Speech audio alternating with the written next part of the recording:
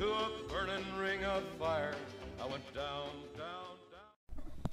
Hey, today I'm going to talk to you about an area in the Pacific Ocean that's home to 75% of the world's volcanoes and is responsible for 90% of the world's earthquakes. I'll talk to you about how it works and how it affects the world around us. I'm talking, of course, about the Ring of Fire. It stretches for over 25,000 miles and contains 452 volcanoes. So, why is the Ring of Fire so active? How could such a large portion of the world's natural disasters happen here? To understand this, we have to go back more than 100 years, all the way back to 1912.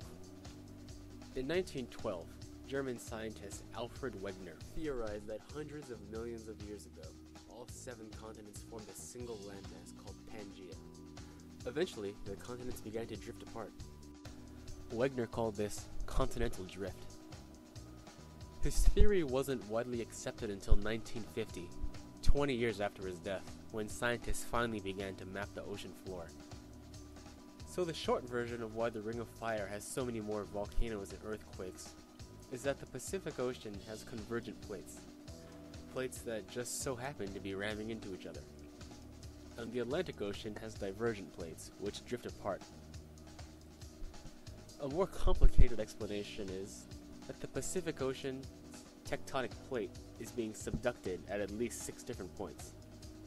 You all remember that subduction is when one plate runs over another, shoving it downward. Because the plates in the Pacific Ocean are convergent, the Pacific Plate and a couple of other smaller plates are being smashed into and pushed downward from all sides. These clashes form the Ring of Fire. But how does that result in such a large concentration of volcanoes? The Pacific Plate is being run over at 6 different points, right? When the rundown parts of the plate reach about 700 kilometers underground, or about 435 miles, it enters the Earth's mantle and begins to melt, with temperatures up to 1700 degrees Fahrenheit, the mantle's upper boundary. The melted tectonic plate becomes magma, which rises to the surface to be erupted in volcanoes, creating volcanic arcs in the ocean, like Japan, the Philippines, or New Zealand. The formation of volcanic arcs in this manner also explains the lack of islands in the Atlantic. The plates there are divergent, so none of this happens. Okay, but what about the earthquakes? Why are there so many in the Pacific in particular? Simple. It's because there are so many convergent plates. The plates slam into each other, causing earthquakes. There isn't really another place on Earth with a comparable concentration of convergent plates. This is what makes the Ring of Fire so special. So, unique geological circumstances allow for this Ring of Fire to exist. But how does this affect us? Tsunamis. While not directly caused by the ring itself, they are a byproduct of earthquakes. In 1960, an earthquake struck Chile, killing almost 6,000 people. This was the Valdivia earthquake, the strongest in recorded history. The resulting tsunami raced across the Pacific Ocean and devastated the Big Island. Waves as high as 35 feet were reported as far away as Japan.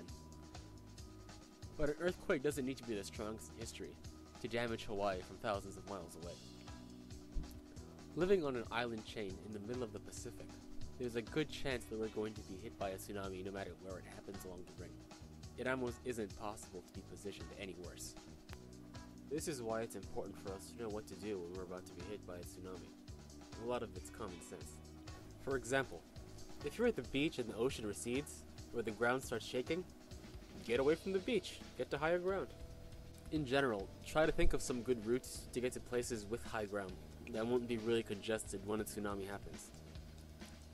If you're at home, rinse your bathtub out, fill it up with water. It might sound gross, but that water could save you if we lose it for a few days. And, have some canned goods. Thank you. This was my presentation on the Ring of Fire. I hope it was informative.